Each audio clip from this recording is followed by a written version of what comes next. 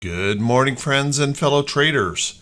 This is Doug Campbell with Right Way Options, and this is the Morning Market Prep video for September 14th, 2023.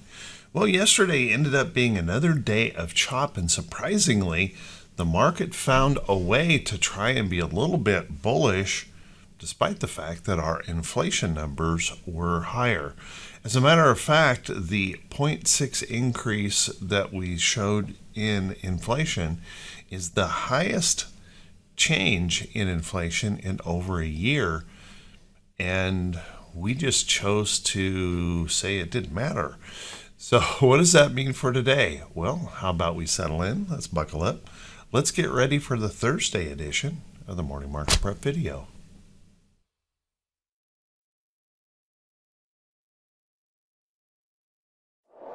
Good morning once again, everyone, and thank you so much for being here. I do truly appreciate it. Well, after yesterday's numbers, it was very interesting. We ended up just remaining in chop. If we take a look at our diamonds chart, I'm going to go over here to our moving average here for a minute, and you'll want to notice in here that although we're pushing up very bullish in the pre-market here this morning, we are 3 failures at the 50-day moving average, but we're really not gaining any ground to the downside either. Just a little tiny bit lower yesterday on that move. It is a bearish engulfing candle, but notice that they are working to completely reverse that this morning in the pre-market. We'll see if that holds into the open once we start reaching some of these data points. As you can see, we're still narrowing up this a wedging pattern in here to decide whether or not we're going to break it to the upside or the downside. And I got to tell you, I think it's a coin toss to decide which way we go here in the market. It'll be driven basically by the data or the data that we just choose to ignore. Let's take a look at if the bulls were to continue this inspiration here this morning, where are we going to go? Well, first off, I would suggest we have that possibility that we could move up here and we could test, just a second.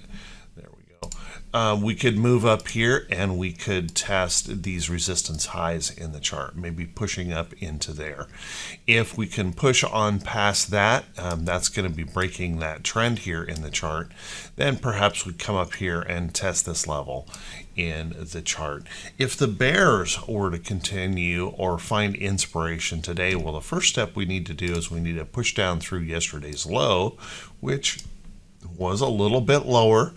And whether or not we can hold that level or not, then we would push on down into these areas of the chart. If you'll notice in here, there is a good price support level right across yesterday's low. And of course, we have that trend in there that could also provide us a little bit of support. Breaking down through here could potentially be that situation that really starts to raise a little bit of fear in the market, and we would test this level down in here. Let's take a look at our SPY.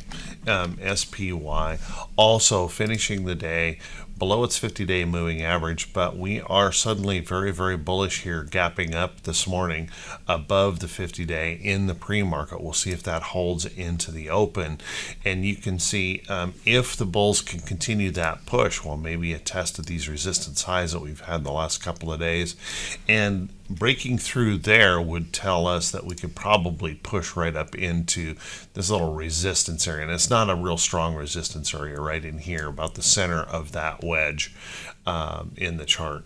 Pushing up through there, I think we come up into this level of the chart and possibly break this downtrend that we've been looking at in here.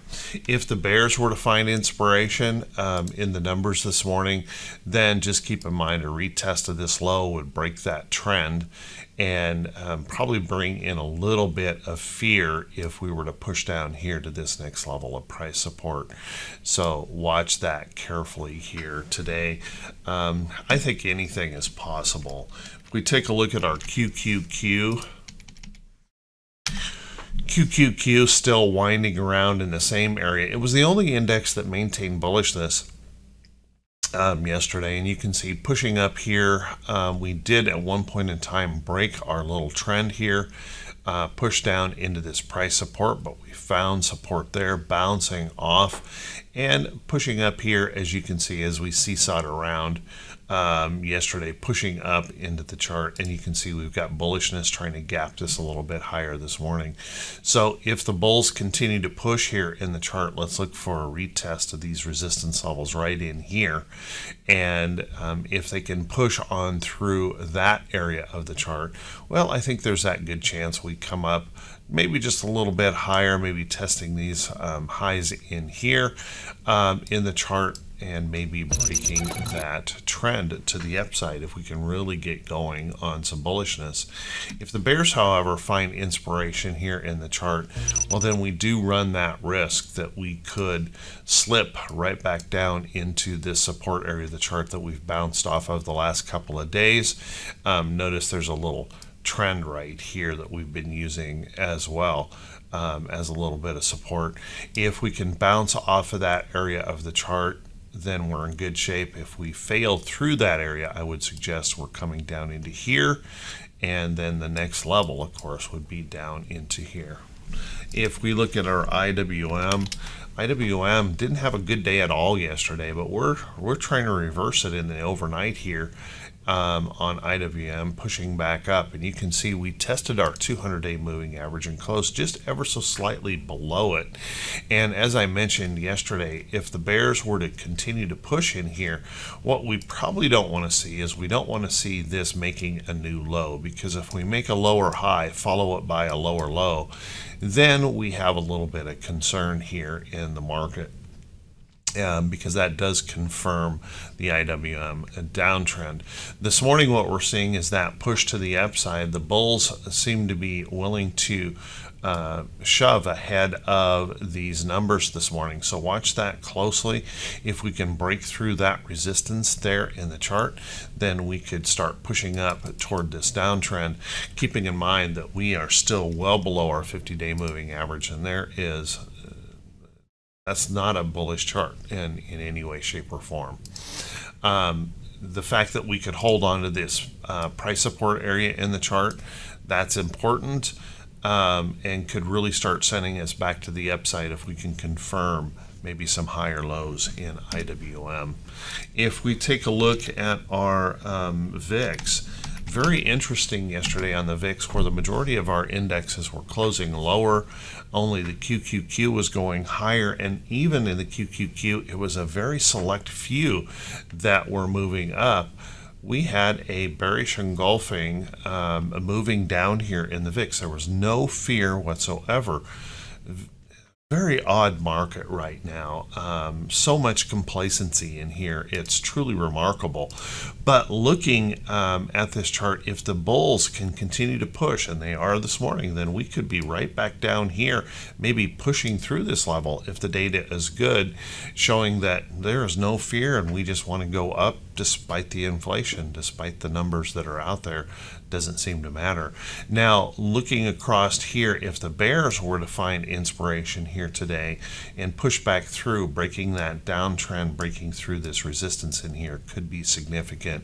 So keep an eye on that. And I certainly can't rule out the possibility that we could absolutely reverse here before the market opens. Let's take a look at our T2122. Our T2122 kind of shows us what was going on yesterday in the market. We were pulling back. At the high point, we were near about 50%. Up here in T2122, and then we pulled it all back. And you can see if the bears were to continue to engage today, and there certainly is nothing in the pre-market that says they're going to, but if they were to engage today, then pushing down into this area certainly does seem to be a possibility. We'll want to be watching that closely. And if the bulls find inspiration or continue to find inspiration, we have certainly opened a significant upside opportunity if there's good news in those numbers today. Let's take a look at our T2108, and you can see that yesterday it was just a chop fest. We did push down in T2108, as you can see. The percentage of stocks holding above the 40-day moving average ended the day at 28.98, so about 29% of the stocks. And you can also see that we didn't break this support. So we have that situation where we're resting right there on support. So if the bulls can continue to push to the upside like they're showing here in the pre-market, well, maybe we start testing some of these resistance levels and pushing back up here in T2108. Of course, if the bears get their way and start pushing, then we would possibly drop into there. And that could be a fairly painful one because you can see the next support levels are down here in the chart.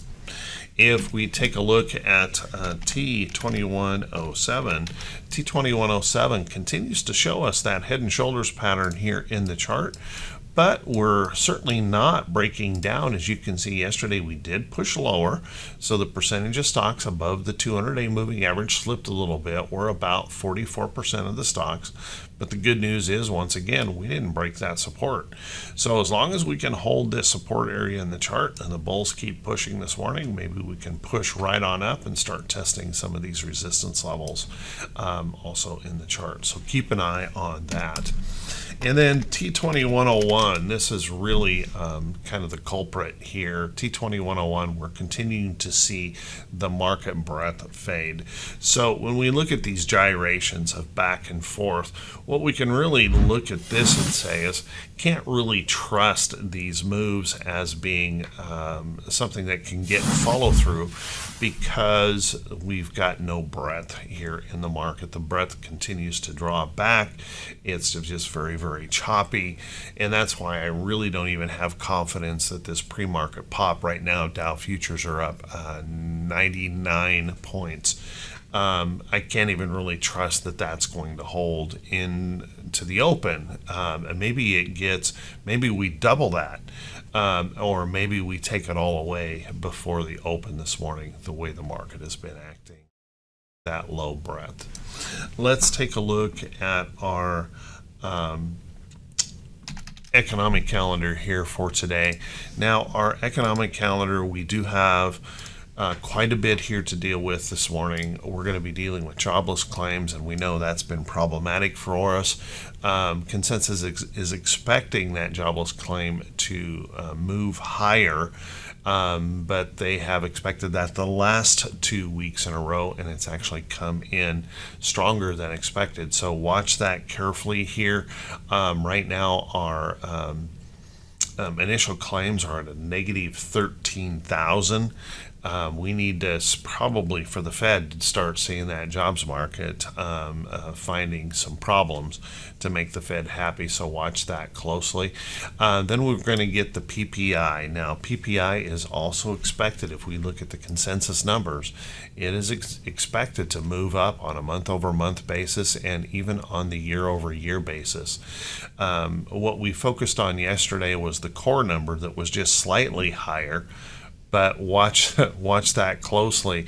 When energy prices are higher and labor costs are going up, that feeds into the producer prices. So I think one of the numbers that may have the bigger chance of being a problem for us is going to be this PPI number.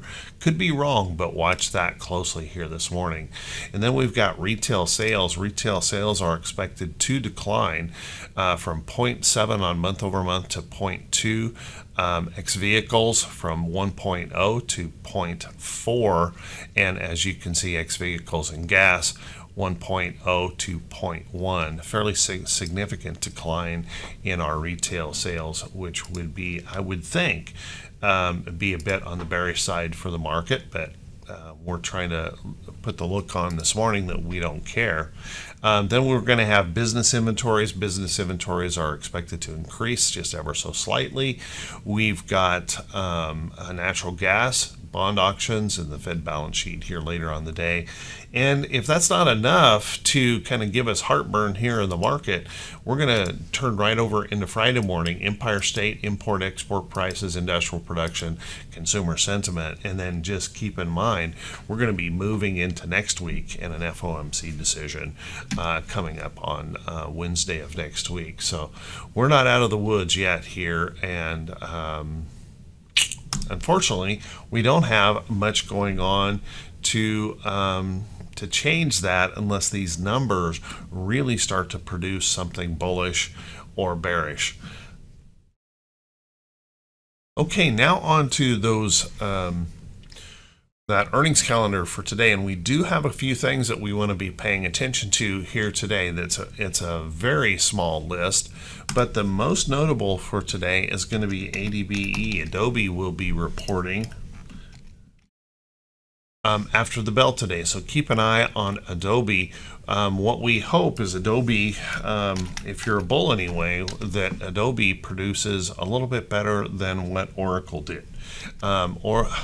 Adobe's holding in a nice bullish pattern here in the chart. We'll be reporting after the bell. Watch that closely. Despite the fact that Oracle mentioned AI about 150 times, just didn't improve their situation. We'll see if Adobe can prove to do a better job here. And then we're going to hear from Lennar. This could be really important as well. We've been seeing those housing prices go up. Certainly we've been seeing those mortgages really move lower. Mortgage applications came in yesterday all the way down to a 1996 level in mortgages. So watch that carefully. Obviously the higher rates could affect this. Lennar later on today, so watch that one. And then we will be hearing from KFY. That's really about the only other notable for today. Obviously downtrending, pushing back down towards some of these lows, breaking the trend. So this could be a very, very important earnings report for KFY. Let's take a look at a few stocks that could be setting up for today. But before we do that, guys, if this is the first time you've seen these videos, if you could please do me that favor, click that subscribe button on YouTube, click the bell icon when it pops up so you'll be notified every time I post a video.